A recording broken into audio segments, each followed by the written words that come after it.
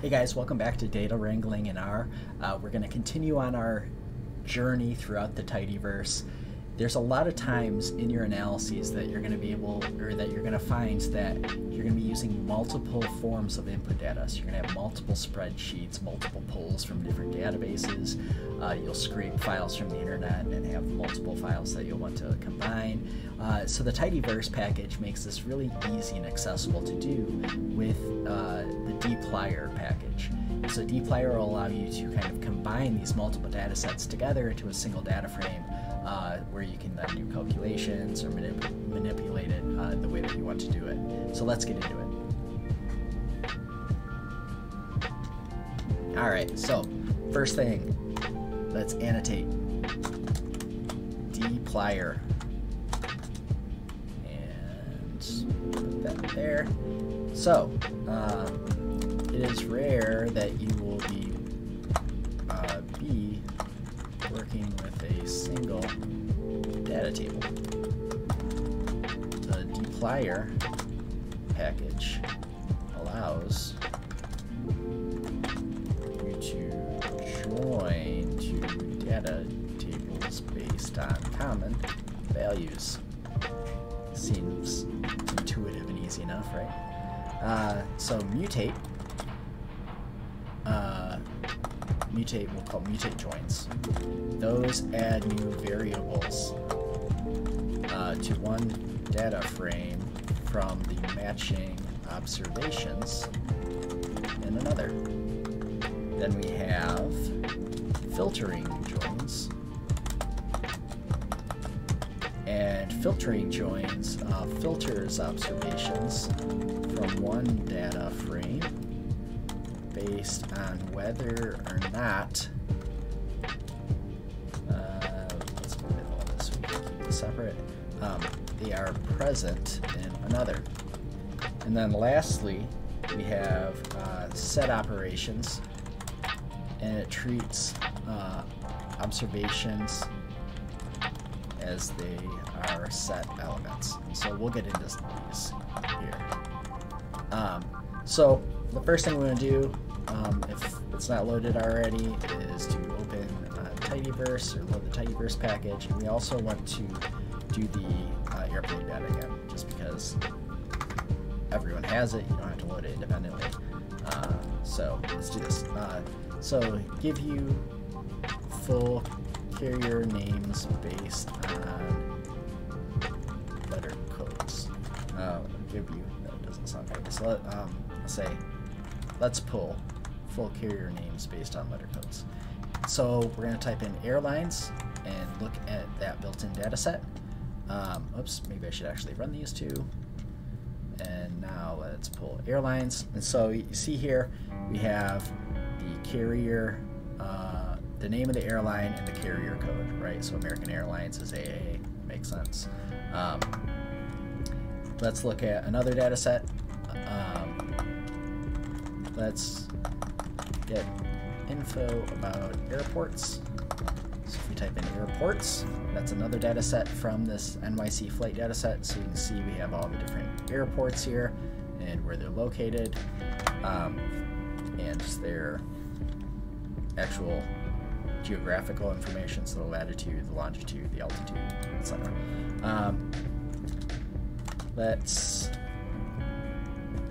Let's get info about each plane. So we can type in planes and run that. You can see this is a table where we have the tail number of the plane, what type of plane it is, who manufactured the plane, all sorts of stuff like that. Let's get some info on the weather at the airports. Okay, so we type in weather, run that.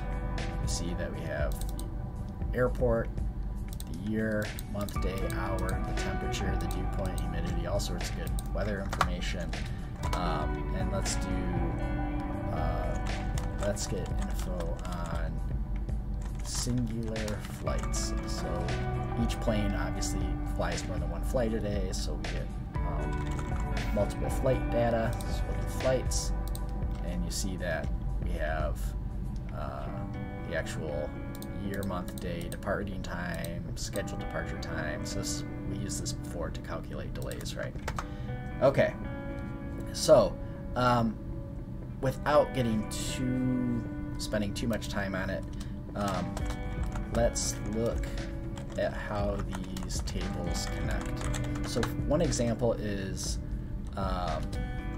flights connects, we'll just draw an arrow like that, to planes based on tail number. So if we look at flights, there's 9 more variables. So it's not shown on here, but within here, it should show down here. So tail number. So flights has tail number in it, and flights, what did we say, connected to planes? Where's the planes data set? Weather, planes. You see we also have tail number here. So those are 2 common variables, or keys as we call them, where they connect. So I'm not going to go through, I'm just going to list some of these so we don't have to go, but believe me, they connect in these ways. So flights to airlines through the carrier trait, or carrier column.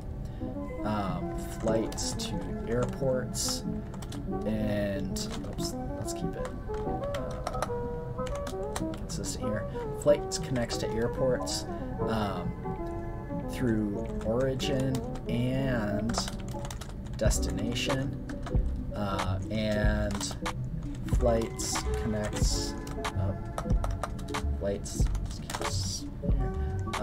to weather via origin, and then year, month, day, hour, like the combination of those 4 codes.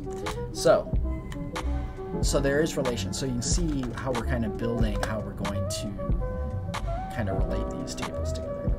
So like I said, we can use those as keys. And so what a key is when we do these joins or this bringing these tables together with dplyr, we need to tell R how we want to match them up. And so if we want to combine, say, flights and planes, we can say, okay, match all those values based on the tail numbers matching, right? So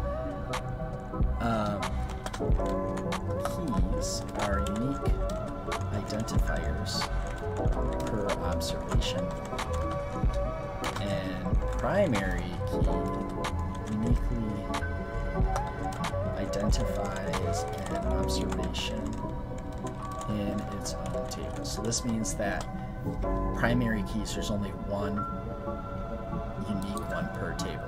You can have secondary keys, which identifies a row in a different table. We're not going to get too much into the weeds in that regard. So one way to identify a primary key is as follows. So we can actually use R to identify our primary keys. So we're going to say planes, we're going to pipe it down, we're going to say count, tail num. So we're going to count every single tail number, and then we'll pipe down one more line, and we'll say filter where n is greater than 1. So what this is going to do is it's going to take the planes data table, or the tibble.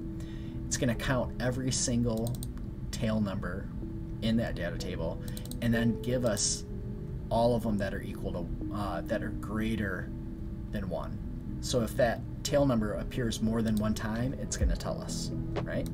So we do it, and we say tibble is 0 times 2. That means that there's 2 columns, but 0 times that the tail number appears more than 1 time in the data table. So it's a unique key.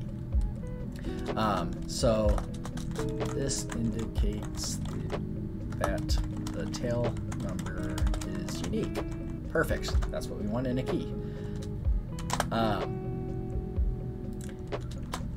Sometimes there are no unique identifiers, and so actually before we do that, so let's look at planes again.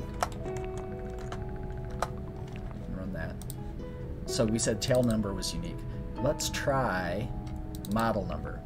Let's do the same thing, just for reference. So model. So if we run this now, we see that we have a lot of duplicates, right? So this 717-200, there's 88 counts of it in the table. And the 737, the 3H4 model, 105 counts. So this wouldn't be a unique key. So this is what it would look like if you had a not unique identifier.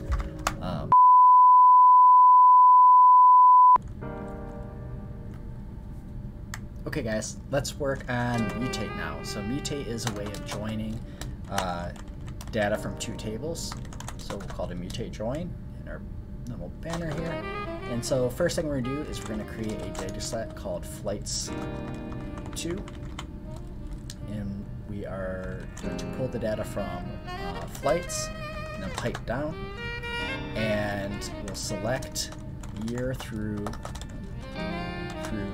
day, hour, origin, destination, tail number, and carrier. There we go. Okay, so I'm going to run this, and then I'm going to print flights 2. Oops. So scroll way up there. Print flights 2. You can see we got year, month, day, hour, origin, destination, tail number, and carrier. So what if we want to add the actual name of the company instead of just these carrier 2-digit IDs, right? So let's take flights 2, and then let's drop off the origin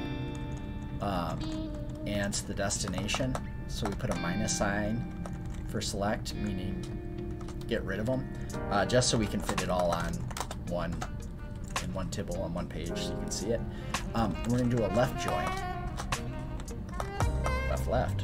left join with the airlines data set, and we're going to do it by carrier. So what we should be doing here is we took our flights to this data frame down here. We're going to get rid of origin and destination. Then we're going to look into the airlines this table and say every time we see 9E, fill in that new column called names with the actual name. Okay, so let's run it and see if it worked. Beautiful. So we dropped off the origin and destination, like we said there, and we've added the names column based on the carrier key. So perfect.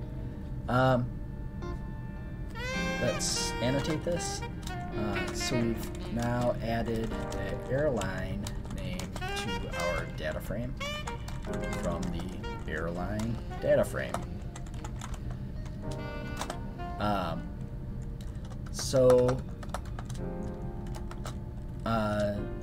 Let's talk about other types of joins here.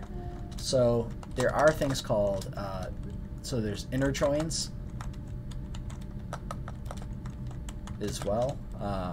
It's the inner join function. And so that matches a pair of observations when their key is equal.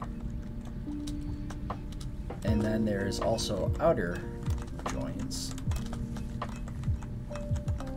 which is the outer join function, and that keeps the observations that appear in at least one table.